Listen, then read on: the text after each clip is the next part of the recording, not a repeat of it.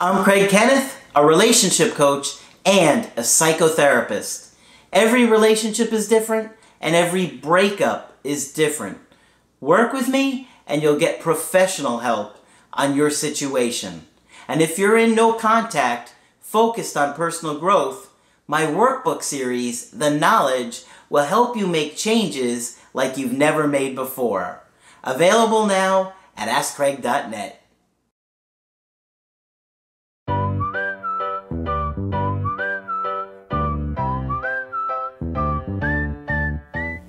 Hi there, I'm Coach Craig Kenneth. I'm Coach Margaret. And today we're going to be talking about false hope and breakups. You know, Margaret, there's a lot of talk about false hope when it comes to breakups. Yes, there is. Meaning, that, you're getting your hopes up that the situation will turn around, that it's very unlikely that the situation can turn itself around, and that you're hanging on to this idea of any false hope that something can happen when it's not going to happen. Now, some people will say or believe that hope is a bad thing in a situation like a breakup. Like if you are hoping for too long, that maybe it keeps you waiting around or wasting your time. But we're going to talk about this today because it's really important to understand why hope can be a very good thing. Yes. Margaret did some research. What do you have on hope? Well, one of the things I hope this is good. One of the things that I found out was that there's a great deal of written about hope in relationships. And many people are thinking that hope is a bad thing and that it can keep you stuck. So anyway, let me share some of my thoughts and my research with you. According to a recent study done by the Kansas State University and published in the Social, Psychological, and Personality Science Journal, doesn't that sound learned? Yeah, they couldn't have shortened that at all? I guess not. More than 1/3 of separated couples reunite. More than 1/3? Yep, slightly more than 1/3. Okay. So it is possible, okay? It's not terribly likely, but it is certainly possible. And the thing that, I think about when you give out numbers like that is how many behaviors did they exhibit that turned the person off with the begging and the pleading, that they didn't allow the person to come back to them. That what would the chances be if you were really growing while in no contact and allow that person to come back? I think it would be much higher than that. Sure it would. Sure it would. The most popular reason for reunification, according to the study, is that people thought their partner may have changed. Ah, interesting. Yeah. The second most common reason is that people felt they had a major emotional investment in the relationship. And that has to do with the time you've been together and the quality of the relationship. And this is exactly what we talk about with attachment. Absolutely. Absolutely. A common definition of hope is a feeling of expectation or desire for a particular thing to happen. What's good about hope? It can help with motivation and outlook. Okay? Yes. What's bad about hope? It can lead to devastating disappointment and impede the ability to move on from a breakup. That can be true too. Okay? Yes. So we hear the concerns about that from others. And there's always more than one way to look at things. Yep. There is much agreement in the literature on breakups that post-breakup, most of us human beings are very open to growing and changing, more so than at many other times of life. I've been saying this for years and years. Yes, you have. I don't think there's anything more motivating than a breakup. Right. And so, that is one of the reasons that I love the hope aspect in growing during no contact. Right. Because that's when people are more motivated. Right. So the equilibrium of our lives are disturbed by a breakup, and that makes us much more willing and open to change. Okay? I can't help myself with Latin derivatives. The word in Latin for I breathe is spiro, S-P-I-R-O, I breathe. The word for hope is sparrow, S-P E-R-O. Okay, there's a one-letter difference, and I think that in the ancient mind, the two were connected. And there's a common phrase used called spero, spero, which is translated as, while I breathe, I hope. Okay, it's part of human being, being a human being. Like when you break up, you hope you can breathe the next day, right? Because people will say, I really couldn't breathe. It took my breath away. The whole thing so startled me. Yeah. Yeah. All right. In Christian tradition, hope is a theological virtue, believe it or not, along with faith and charity. So hope overall as a concept has a big reputation. Okay? Some of the literature on breakups offers reasons to give up hope on a reunification. Mm-hmm. Some of the literature also describes a process for giving up hope. We think it's always good to consult Dr. John Bowlby on any matter relating to attachment. Mm-hmm. We have talked about him before, and what he says is always useful. Mm-hmm. He describes how small children go through a specific process when separated from a loved one. Okay. The first stage is protest. Mm-hmm. All right, the child screams, yells, cries. If old enough, they throw themselves on the floor and have a couple of good tantrums. They protest in every way they can think of. They then look around to see if they can see mother or whoever the object is, or look for her in whatever way they can find. Mm-hmm. When none of this works, and the loved person does not appear, children go into a state of despair. Mm-hmm. Okay? So that breaking up with somebody is no different. Even though we're grown-ups, we're losing a dearly loved one. We protest. We do whatever we do to protest, including beg, plead. And then we naturally and automatically, as part of the whole thing, go into a state of despair. Yep. And if you think about it, the word despair really means unable to hope or breathe. Okay? Wow. Right? Yeah. Well, I mean, when you think about it, despair without hope. Without, so why would you want to give up hope? Well, yeah. And particularly if you're especially depressed, I would be worried about urging someone to give up hope too early. This is really important. Yeah, Margaret, I really want you to emphasize this. You would have to calculate how depressed and devastated this person is before you advise them to give up hope. Now, as I'm going to talk about later, I think the natural process that we go through under these circumstances will eventually take care of that. Mm-hmm. But I would be very hesitant in an early stage to suggest giving up hope. It may be the only reason why this person breathes the next day. Okay?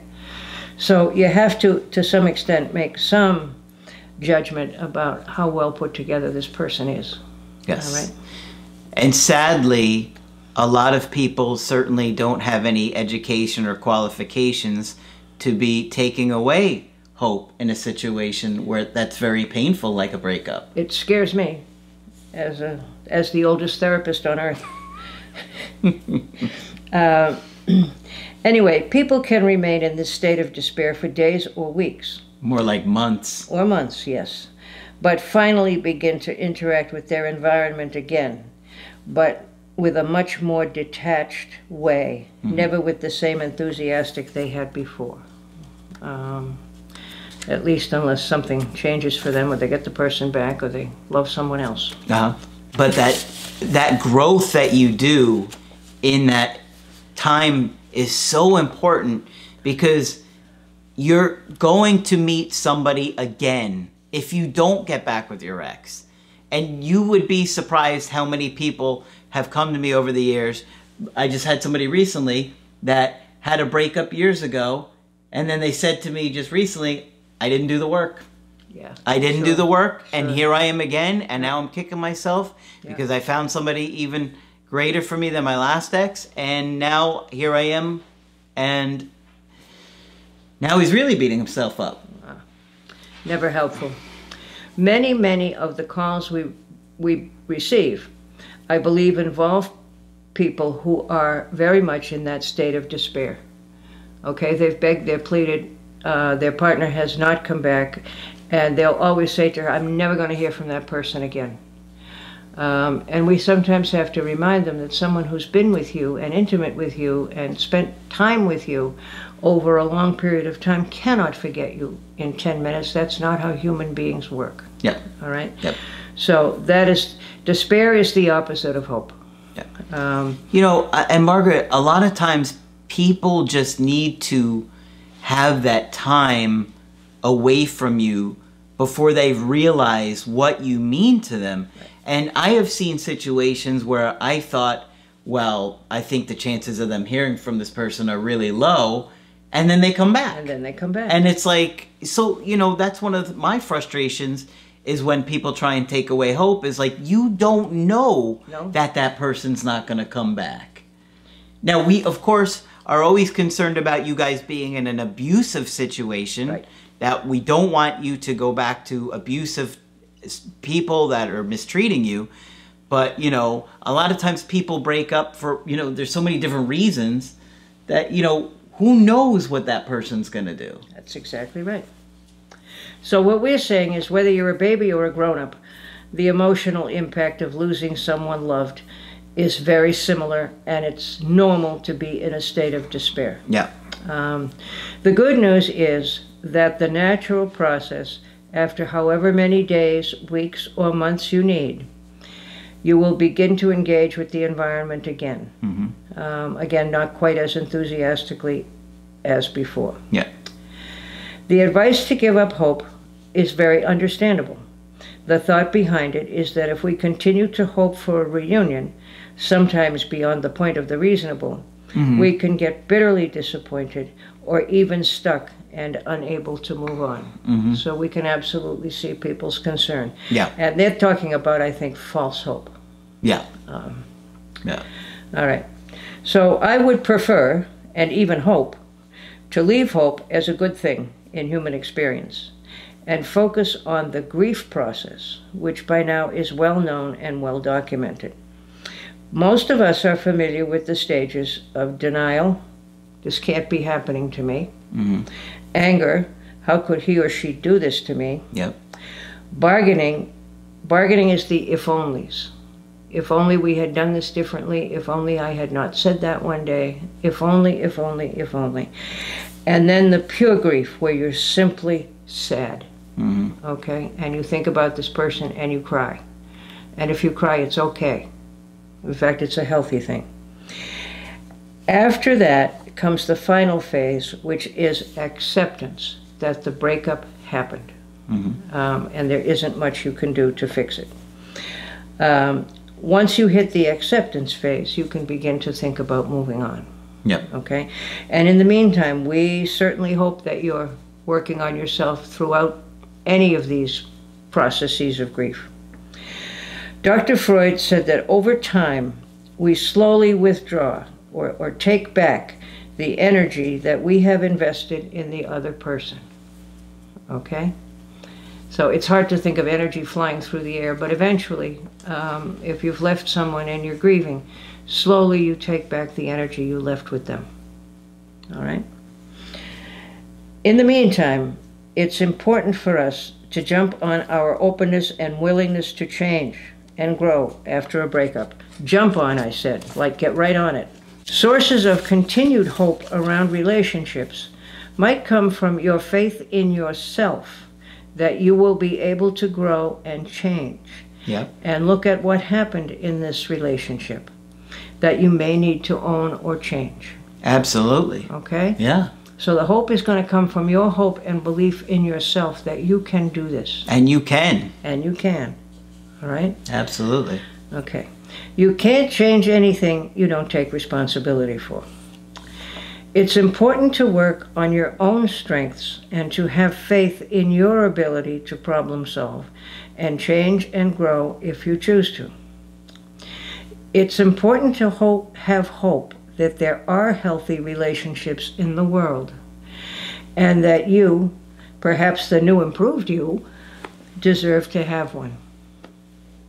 Okay? Yep. It's important to understand that each of you are going through a unique experience in many ways. Mm-hmm. because so many breakups have similarities but differences, and we're all different in how we deal with things and cope with things. And a lot of times hope gets us motivated at a difficult time. Absolutely. And keeps us focused on how we're going to grow and the areas we know we need to improve. Absolutely. And what I have seen many times is that when people think they have less chance of getting their ex back, or they have less hope that the situation can turn around, that they get less motivated in changing and growing. Right. Ideally, we want you to grow for yourself. We do. We want you to do this for you. We want you to change for you. But many of you simply aren't at that place where you can do that. So we'll take what we can get as long as you guys are growing. As long as if you're motivated to only get this person back, then we'll start there. Yeah. And of course, at that point, you don't think there's any other solution other than getting that person back. But if you do the work, and you grow, and you look at yourself, whether it's this person or another person, you will be better off for it. Absolutely. Right. All right. We hope you enjoyed this video. Let us know in the comment section. Okay.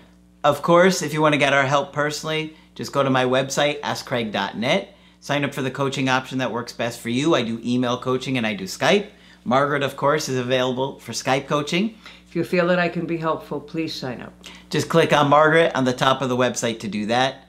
But that's it for this video. I'm Coach Craig Kenneth. I'm Coach Margaret. And we will talk with you soon. To get my help personally, go to askcraig.net and click on Schedule Coaching and choose the option that works best for you. I do email coaching or Skype. To schedule a coaching with Margaret, click on Margaret on the top of the page and order a Skype with her. For the Knowledge Creative Healing course, click on the link at the top of the page and click Get Started Now.